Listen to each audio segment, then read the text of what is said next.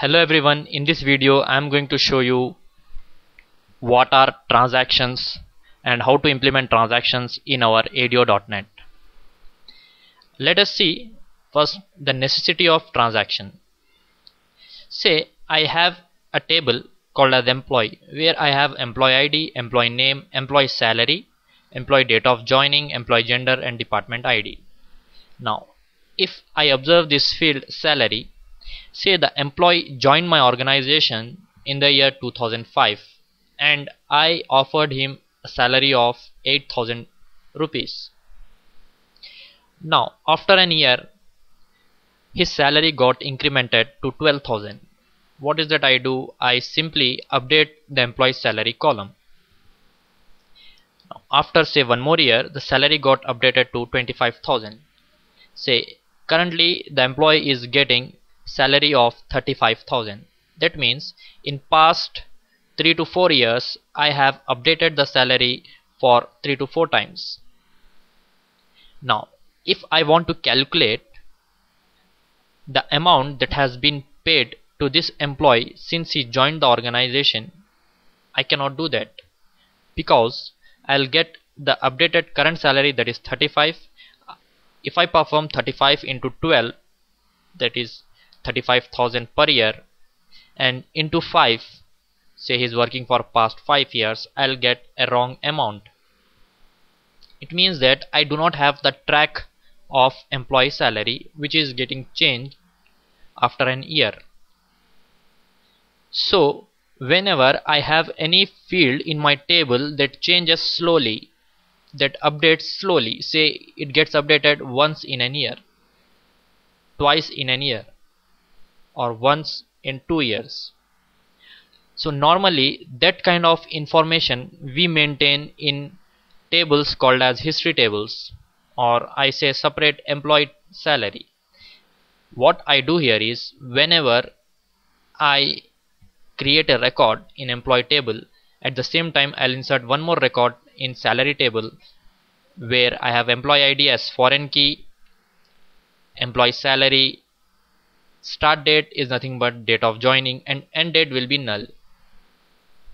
So in my first insert in the employee table, I'll insert employee ID, salary, start date, end date in employee salary table. Now say after any year I have updated the salary of the employee. So whenever I perform an update operation on the employee table, what I do is I make the end date as current date of that particular employee in this employee salary table, and I insert one more record with start date as current date and new salary and end date as null. That means I am trying to maintain the history of employee salary. Let's see that by executing the query. If you observe here, I have employee table and employee salary table. If I see Tom, whenever I insert a record Tom, at the same time I am going to insert one more record in employee salary table, some salary ID which is an auto increment column, employee ID 1, salary 6,000, start date, the date of joining, end date. That means I have updated this salary once from 6,000 to 12,000. Now here the end date is same as your start date, so the updated salary record is available with me. Now I can keep a track. In this I have the latest salary, whereas in this table I have the track of employee ID 1. So employee 1 got the salary 6,000 from this date till this date, and employee ID 1 is getting 12,000 from this date. Whenever I see end date as null, that is the current salary. If you see the end date as null of employee ID 2, the current salary is 7,000. It means what? Whenever I want to perform an insert operation, I need to insert it in 2 tables, and whenever I want to perform update operation, I need to perform 3 operations. One, I need to update the record in parent table, and the second, I need to update the existing record, and third, I need to insert a new record. Now let us perform an update operation on Peter. I want to update the salary of Peter from 7,000 to 9,000, whose ID is 2. So I have a set of queries for that.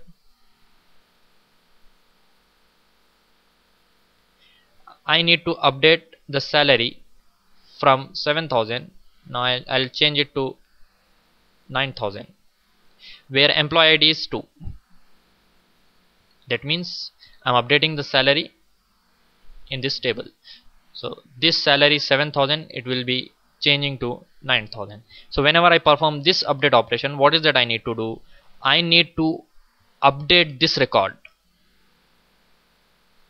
and here I need to say the end date as current date. So I say update employee salary, set end date as current date, where employee ID is 2 and end date is null. That means I can have multiple records of the same employee. So I'll check for the latest record, which is null, and after making this null as end date, current date, I'll insert a new record into the same table with same employee ID 2 and the updated salary 9,000, and start date as get date and end date is null date. I'll execute these 3 queries. 3 records got inserted. Now let us see the updated data. If you observe, Peter current salary is 9,000 and I have 2 records of Peter. 7,000 start date and end date. From this date till this date, the salary of Peter was 7,000, and from 2011 till this date, the salary of updated salary is 9,000. It means what? Whenever I update the record, I need to perform these 3 operations.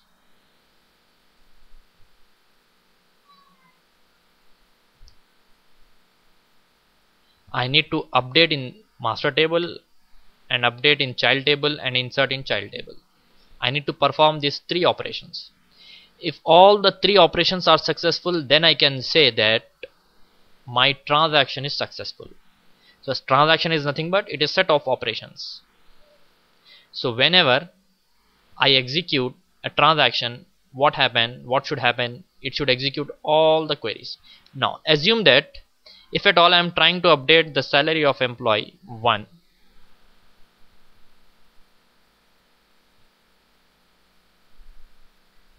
I am updating it to 19,000. Now what should happen? This record end date should get the current date, and I should have one more record with 19,000 salary.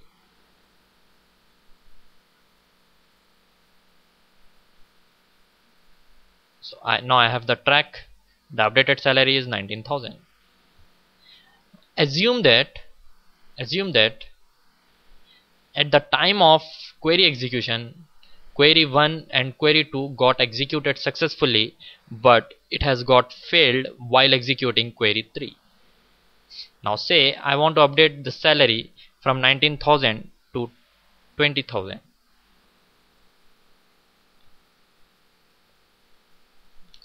And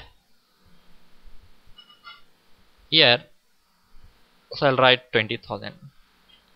Now assume that this query gets failed at the time of execution.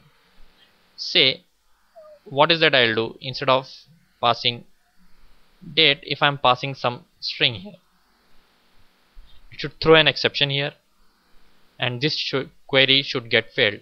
So what is that it will do? It will perform these 2 operations, and it will not at all perform this insert operation, which will break our data structure logic, and you will never find the latest salary in employee salary table.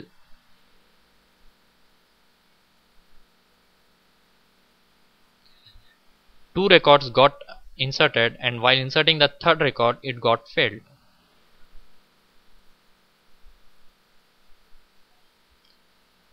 Now you do not have the latest salary of employee 1 available in this.